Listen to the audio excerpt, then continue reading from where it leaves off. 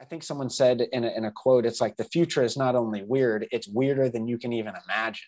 You know what I mean? And it's like, so it's some of that. It's like, yeah, on one side, it's completely away from us. We can never kind of touch it. And then on the other side of it is like, we have some agency in this to like move some things around. And it's like, we're not, I mean, look at us, you know what I mean? Like, look at us around, like we're controlling the earth's climate and stuff like that. We're going to be in the fossil record, et cetera. So like, there's definitely two sides of that coin. And I guess maybe coming out and maybe using some definitions like dark ecology or hyper objects, and maybe a little bit of a transition, because it's like, you know, the COVID thing, climate change, those obviously are arguably, excuse me, could be hyper objects and really like things that just change everything. It's a completely different orientation of how we not just live through the life, but I think what you were talking about earlier, integrally, like how we even think about our consciousness of that. So maybe we can just riff on that kind of little paradox a little bit more.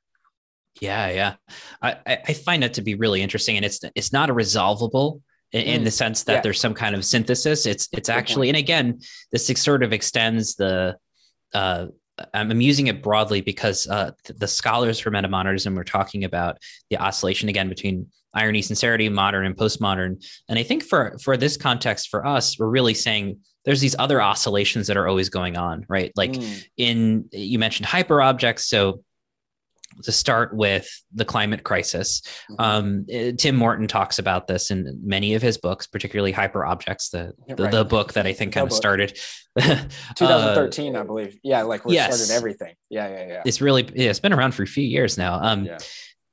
The idea of a hyper object, it is this very complex, distributed thing, which is a thing or a force. It has a reality to it, even though you can't really like pinpoint exactly where it exists. It's distributed over space and time. So the climate crisis is a great example. You can imagine a kind of very complex a collage of different events, little things from driving your car to the fossil fuel industry, to, you know, extracting resources for our computers. And you can kind of get this amalgamated image of all of these processes human beings are doing, large and small, in little ways like driving our cars every day, or big ways like what, again, the fossil fuel companies are doing, et cetera.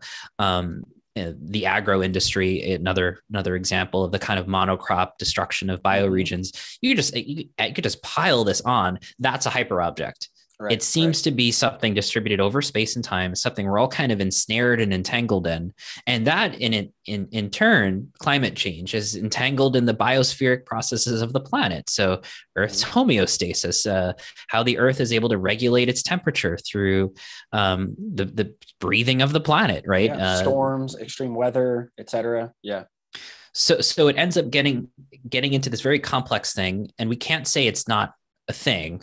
It's a force. Right. It's a reality. It has a reality to it, but it's not something that we can see like you can in a Renaissance painting, an object with perspective or put under a microscope. It's much more distributed and entangled. And so that's a hyper object. Right.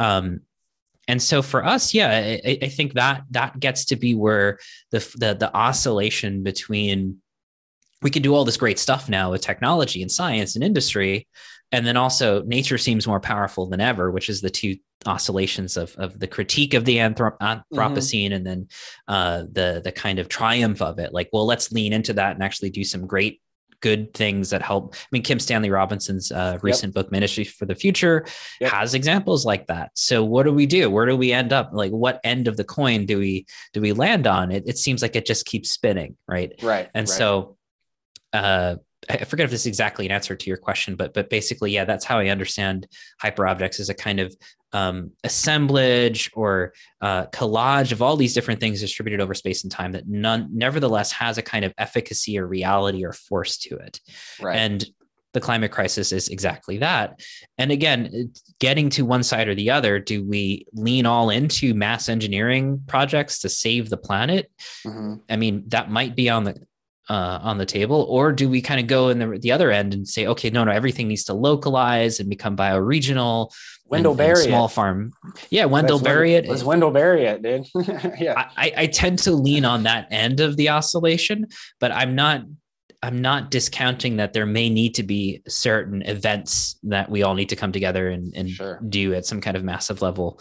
Sure. So yeah, I tend to hold both in terms of the future. But no, that's great, because like that oscillation is a good word from it, because it's not inert by any means, and it's not constantly moving in one. It's constantly moving between and just going through. I like that in the sense that I was just thinking, and maybe we can riff on this a little bit and see what your thoughts are on this, but I was just thinking of the specificness of when Buckminster Fuller said, like, operating manual for Spaceship Earth. That's one of my favorite, books. I read it kind of like once a year, just as like, because it's so easy. It's like 100 pages.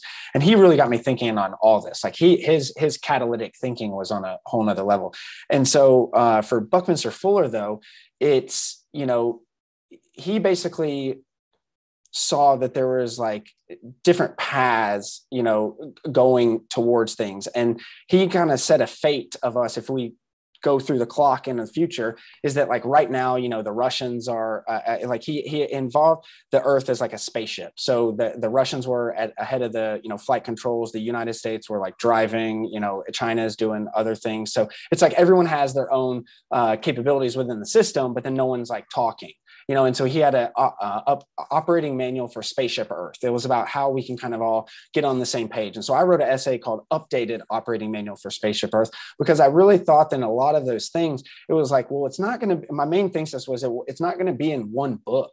You know what I mean? It's not going to be like this top-down thing where it's like, here's an operating manual, like an operating manual for a spaceship, like for our cars and stuff like that.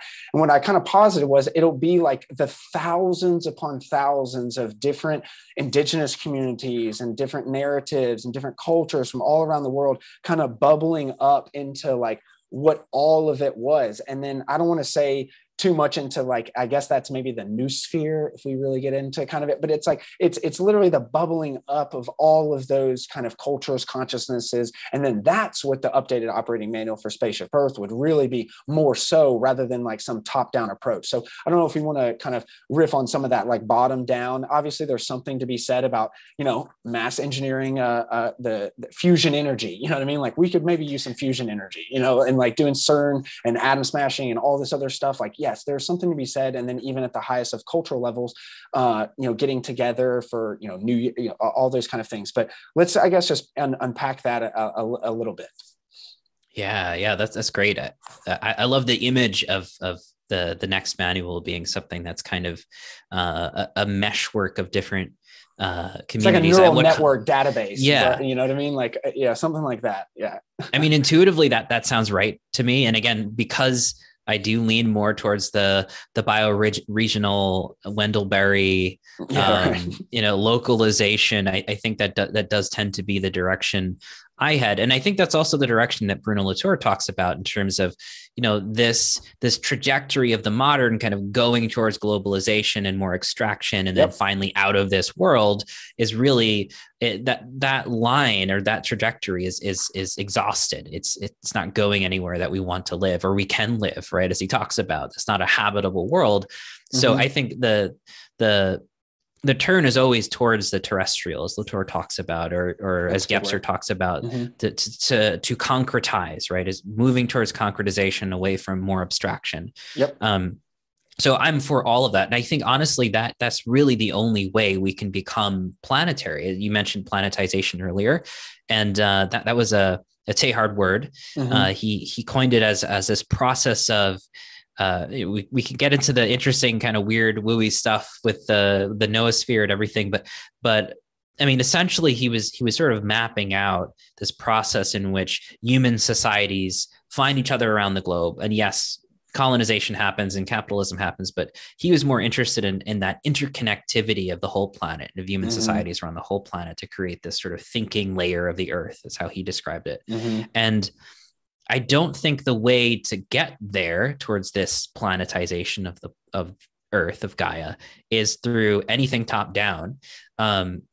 It seems like, and we've been trying that top down. Yeah, we've tried it. Like it's like we've tried it this way, that way, up ways. It's like we've tried that way. Yeah, right. And we're even trying it with digital networks, which is unfortunate because I think the structure of technology has much more of a radical potential just in terms of how we orient and our that's society. I think why I'm going to grad school for STS like this fall is literally because of that, because it's like I grew up with technology and seeing all of this stuff, and it's like, well, wait a second, like it's not exactly ethics, but it's like it's design, right. it's the cultures, it's everything about this. But it's like what really gets me is that like no one is talking about this, no one is talking, and it's like this should be like specific, you know, we deal with technology every single day and it runs our lives, but we have no education on like really how to deal with it. And that's like something that personally I'm trying to like look into more of, you know.